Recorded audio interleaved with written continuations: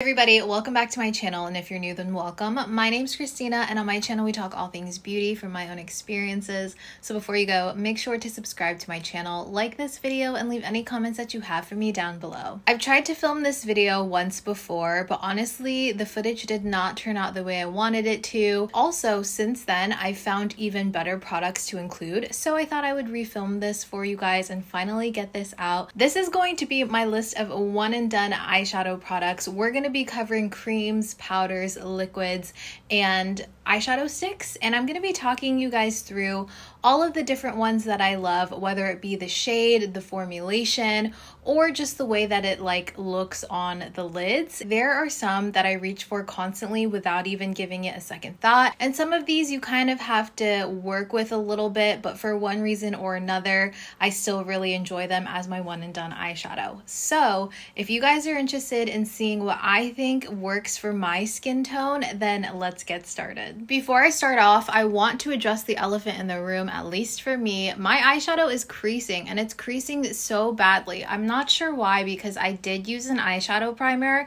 and I use this eyeshadow primer often, so I'm not sure what's going on. The eyeshadow that I'm wearing today I was actually going to include in this video, but I went ahead and took it out because I'm just not really happy with the way that it's sitting on my lids. It's beautiful and it's one eyeshadow, so if you like the look of it and you have a really good eyeshadow primer that you trust, maybe still pick this one up. But this is from Victoria Beckham. It is the Lid Luster in the shade Mink. It's a very, very soft shadow. I would say that this is a loose pressed powder almost. The eyeshadow primer that I use is the Rare Beauty eyeshadow primer, and this is the one that I'm going to be referencing whenever I talk about using an eyeshadow primer with the upcoming products. But yeah, I'm not sure what's going on. It's a beautiful shade if you like really smoky eyes, but something weird is happening here. I want to start off with cream / pot eyeshadows because these tend to be the ones that I reach for on a daily basis. I find that they're the easiest to work with, and they're also the quickest in my opinion. So starting off with one of my absolute favorites, I've talked about this one for years, but this is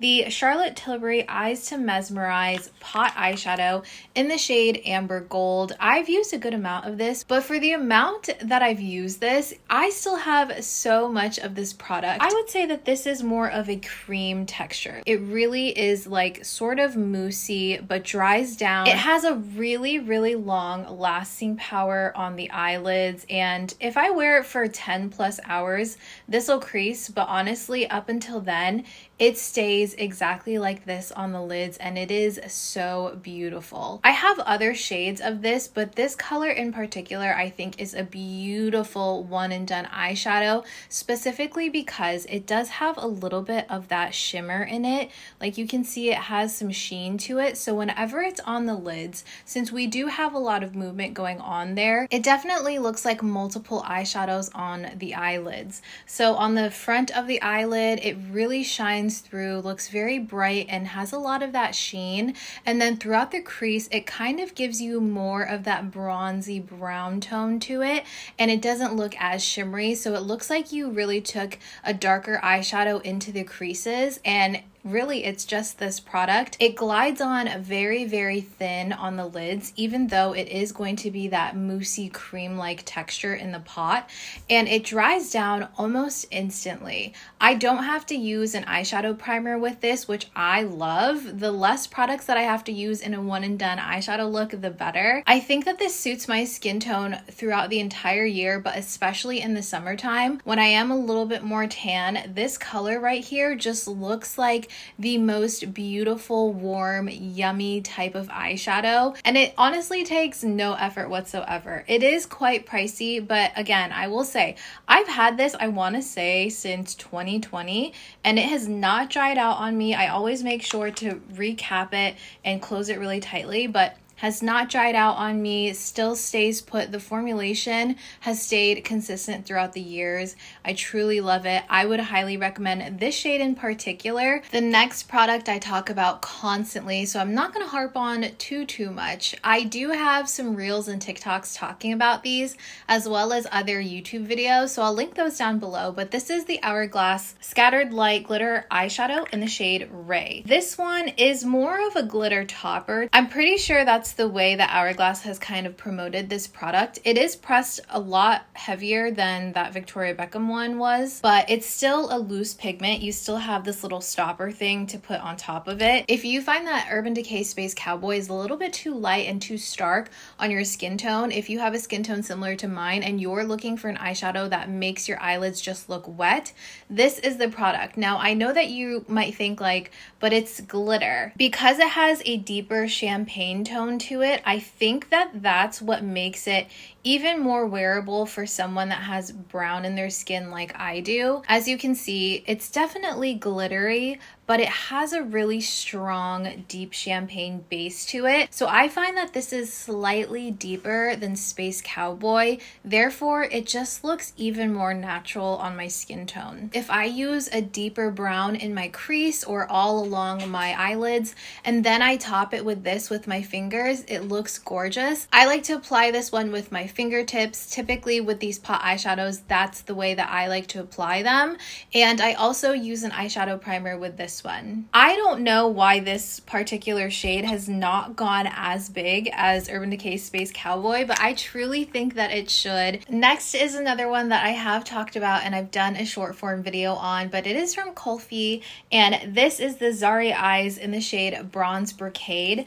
This is a beautiful deep champagne and it has silver flecks in it. So unlike the Charlotte Tilbury pot eyeshadow, this one doesn't feel as creamy. It's still a cream eyeshadow, but it kind of like acts like a film almost. I don't really know how to explain it. It gives you a very, very thin amount of product here when you put your finger in there. Definitely a lot darker, a lot more bronze than gold here. It's very, very high in pigmentation, and this one almost looks metallic on the eyelids, and it definitely has some strong glitter particles in there. So there you can see, and you also saw just how strong that swatched right there. Looks really metallic on the eye, but it also shifts to where it's that perfect one and done eyeshadow where it looks like 2, maybe 3 different eyeshadows on the eyelids. So between this one and Charlotte, this definitely dries down a lot faster, and it almost feels like, I want to say, a harder film. You can still definitely feel this as it's drying down, but it's not uncomfortable. It just feels like you're wearing eyeshadow on the eyelids, but because you only have to go in with a really thin layer, I think that kind of helps with the comfortability of wearing this one. I think the glitter as well as the sheen in this and the color just gives it so much depth, and it looks so rich on the eyelids. This one I do not need an eyeshadow primer with. You can go in with just this and it'll dry down super, super quickly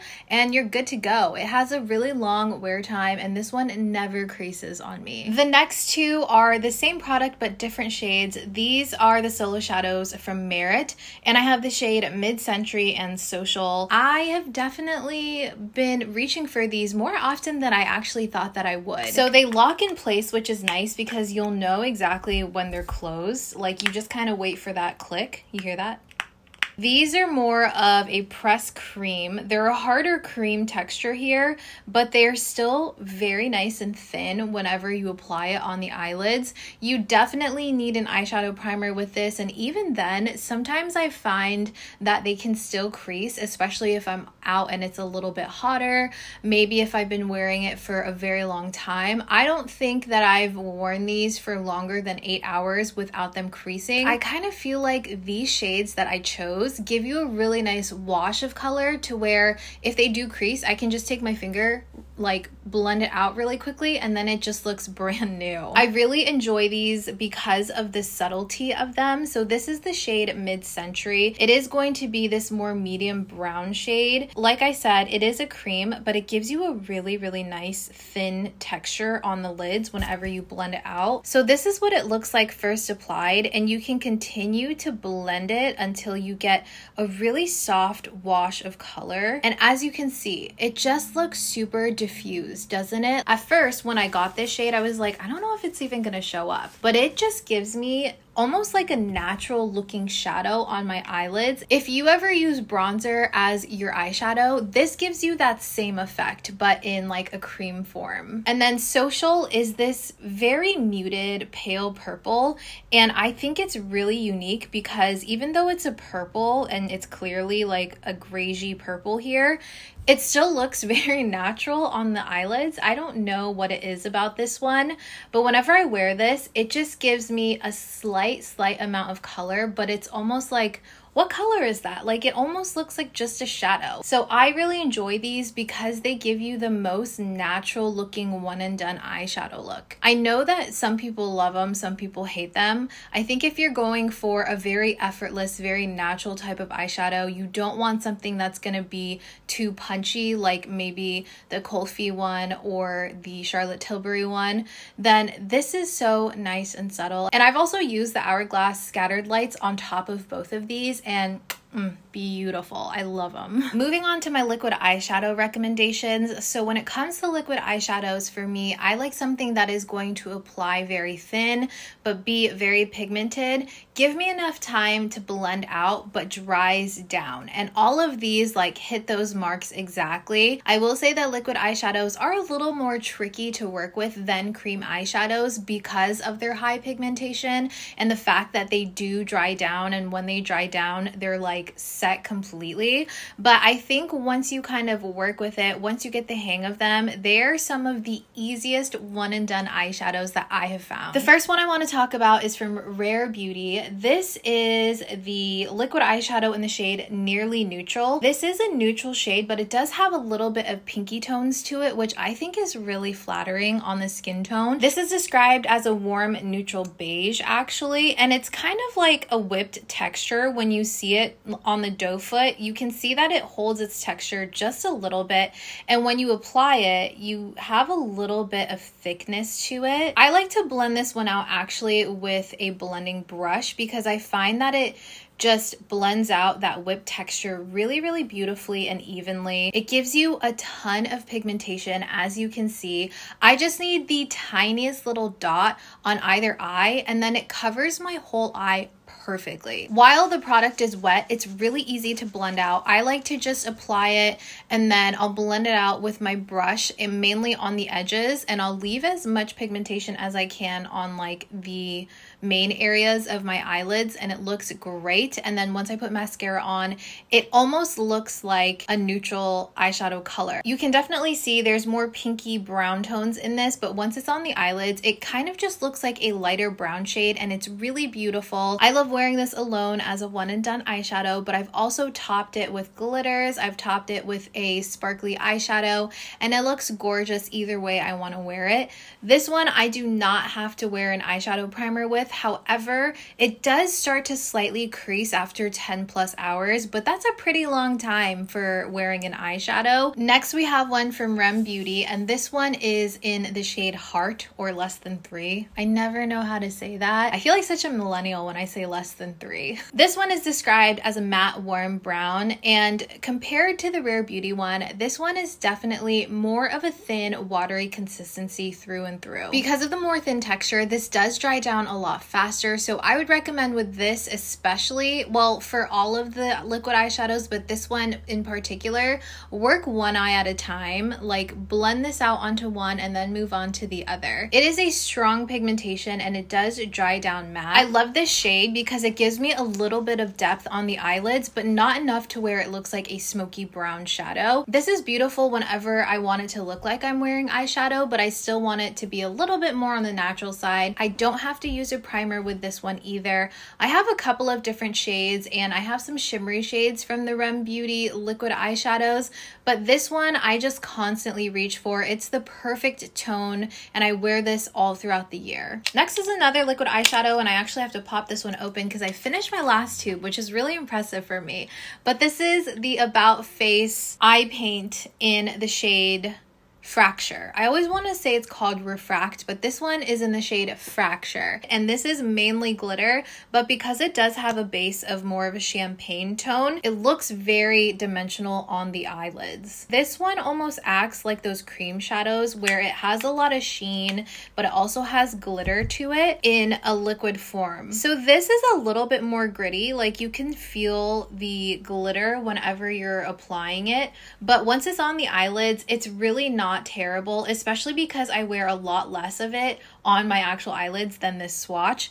And you can see here it has that strong champagne shade, but lots of glitter, lots of sheen to it. It almost looks like that bronze brocade one, except a bit lighter. So if you want something less bronzy, more champagne-y, then this might be a really good option for you. I don't have to wear an eyeshadow primer with this one either, and I mainly wear this one alone, I'm pretty sure. And it just gives me the most beautiful wet effect on the eyelids. Moving on to some stick eyeshadows, and starting off with some pretty affordable ones. I do have these from ColourPop. They sent these to me a couple months ago. I tried them out and I really like them. So these are their ColourPop shadow sticks. Oh my gosh, this one is completely rubbed off. I guess I've used this one so much that all of the writing on it has like come off. I need to find out what shade that is. But I have So Celestial, and it's a metallic finish, and I have Hoka, which is also a metallic finish, and then I have this matte shade, which I don't know what it is, but I use it so much. So this one to me is very similar to that Rare Beauty Nearly Neutral one in terms of effect,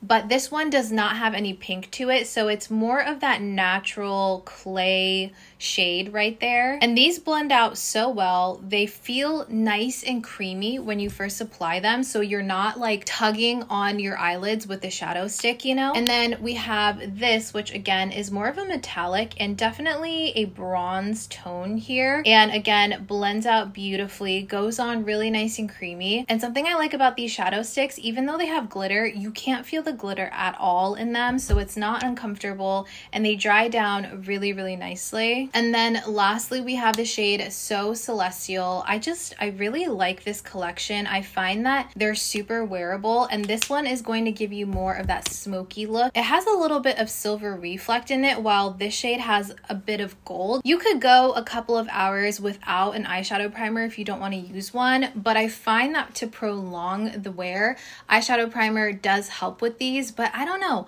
I don't think they're super necessary. Like, they're not going to crease right away. You know what I mean? Like, I've worn these to film without eyeshadow primer and they work really nicely, but I've also worn it with eyeshadow primer like to go out and stuff, and it wears really well. So I think you could go either way. Another option I have for you guys is from Rare Beauty. This is in the shade Adventure, and again, it's going to be more of that copper like tone. As you guys can tell, those are like my go-to One and Done eyeshadow looks. They just look the most natural, and I feel like they give me a lot of depth whenever I choose to do this shade. It's not as glittery as, say, the Kulfi one, so if you want something that's more of a sheen, this is a good option for you. I do find that I have to use an eyeshadow primer with these though. They can crease if you wear them alone. I think it's because the formulation is a bit more creamy. I specifically like this one, not necessarily for the formulation, but for the color. I like this because it's right in between